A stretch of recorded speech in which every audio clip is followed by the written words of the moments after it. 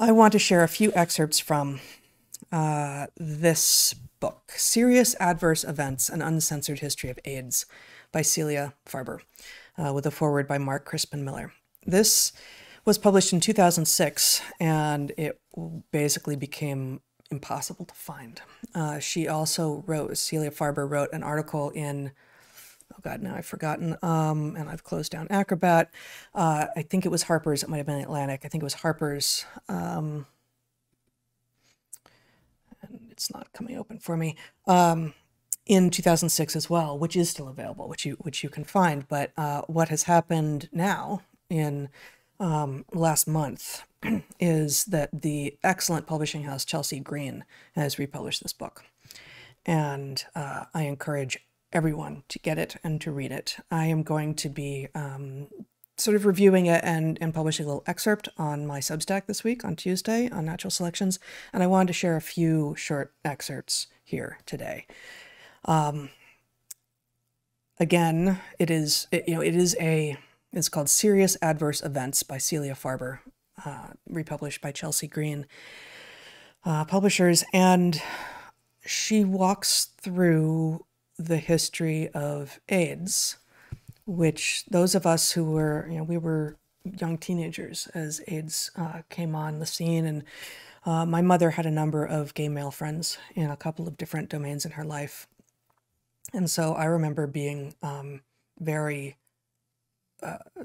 struck by and affected by this sudden scourge that was mostly afflicting gay men in the United States. So if I may add one bit of color to that. Yeah.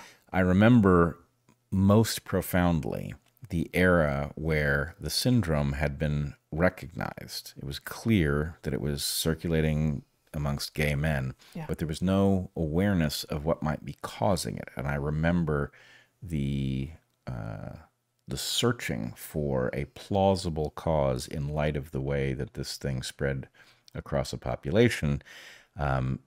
That was a very frightening era where nobody knew what it was that was causing it, and they were looking for some explanation that, there was an investigation of like sex toys and lubricants and things. Is it some toxin?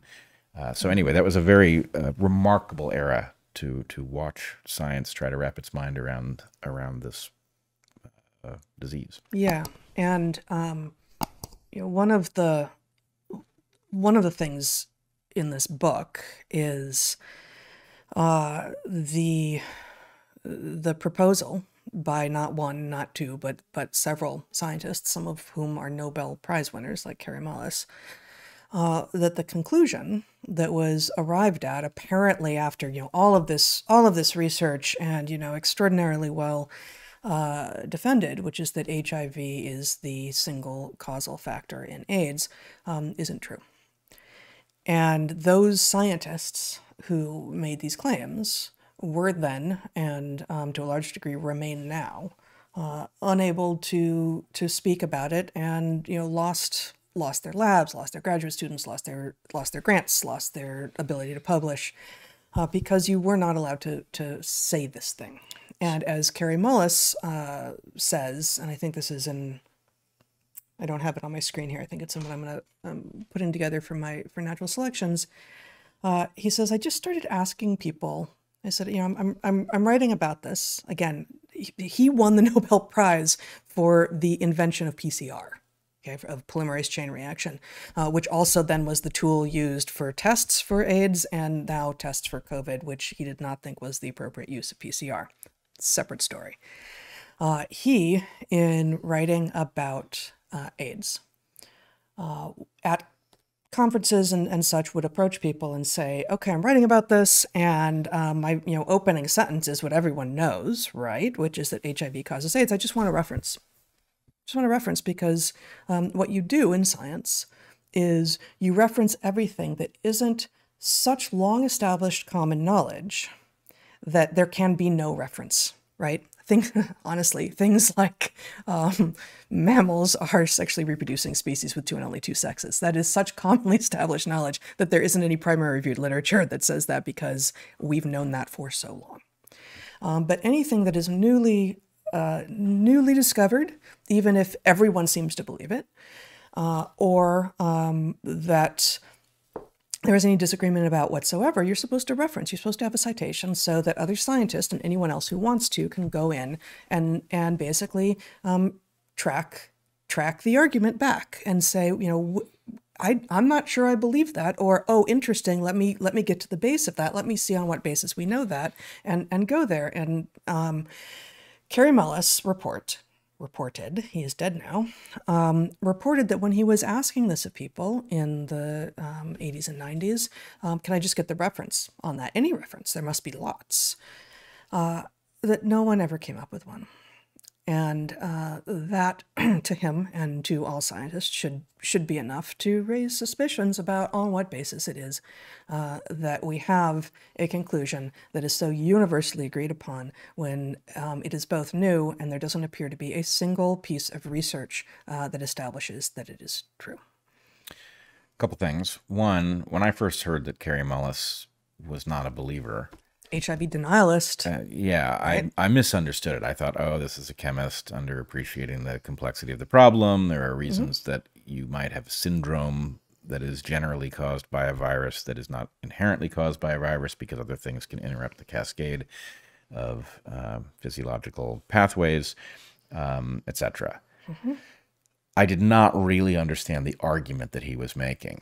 I would also point out it's not just Kary Mullis. It's also Luc Montagnier, who is...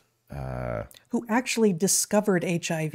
Exactly, and believed it to be causal. It wasn't Gallo who took credit for it and made the claim that HIV is the only causal factor in AIDS, although even he backed off from that briefly. But it was Luc Montagnier. It was Luc Montagnier, and he is also now dead. He was very old, unlike Kary Mullis, who died recently and was not so old. But in any case, Luc Montagnier changed his position, even though that was at great personal expense. A, it damaged his credibility, probably should not have, but damaged his credibility. And B, his great achievement was the contribution of the discovery of this, and so the recognition that it might not be as important as he had originally thought, suggested a very honorable scientist, somebody who would reverse his position even though it decreased the importance of his role in the history of science. Yes. Okay, a couple of short... Oh, wait, one more thing. I also wanted to point out why it is that we should be able to ask anything that is not common knowledge, that is so long-standing that we can't find the original reference, that you should just always be able to have a reference. And I want to point out that the telomere story, which many listeners of this podcast will be familiar with, and which is relevant here. There's a whole lot in this book about drug safety and drug safety testing. Drug safety testing, and there's a whole lot about things like COVID that involves the degradation of tissues, which will accelerate aging. So anyway, this is a highly relevant topic, but the obstacle to figuring out that little puzzle was an erroneous result. The result was what the people who had done the work said it was, but it didn't mean what they said it was. You had to be able to go back and figure out that they had all gotten their mice from a related source in order to understand that actually that source was polluting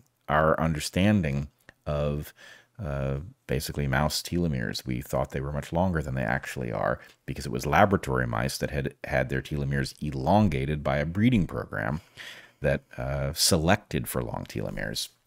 So anyway, it's a perfect case where, there's a 2-week period in which I was trying to figure out why this piece of information that everybody stated casually as if it was just, so clearly right that, it was like bedrock. How could it possibly not be right? And the answer was, oh, they all ordered their mice from the same place, right? So you have to be able to trace it back for that kind of reason. Yes, exactly. So here's a short excerpt from, excuse me, the beginning of the book. Page 29. Today's scientists are wholly dependent for their survival upon the will of a conjoined financial megalopolis connecting government, academia, and the biotech and pharmaceutical industries. Again, this book was written in 2006. If you talk to them, they almost all speak of fear of losing their funding. Minds attuned, consciously and unconsciously, to the roar of the industry, scientists writing grants that are designed to feed and fuel it, writing more and more grants in shorter and shorter intervals than ever before, says Richard Stroman. You have to write a grant a year almost, and you have to write 4 to get 1 if you're any good. I got out just in time. Everybody who's still in there says the same thing. It's going to hell in a handbasket. Before the biotech boom, we never had this incessant urging to produce something useful, meaning profitable. Under these circumstances, everybody is caught up in it. Grants, millions of dollars flowing into laboratories, careers and stars being made. The only way to be a successful scientist today is to follow consensus. The academy has become the technology it invented. It's lost its scientific edge and replaced it with a technology that follows the market. The tension between the two is that science is primarily a generator of surprises, whereas technology is anything but surprises. If you're going to produce something and put it on the market, you don't want any goddamn surprises. You've got the next quarter to report and you don't want any bad news. It's all about the short term now.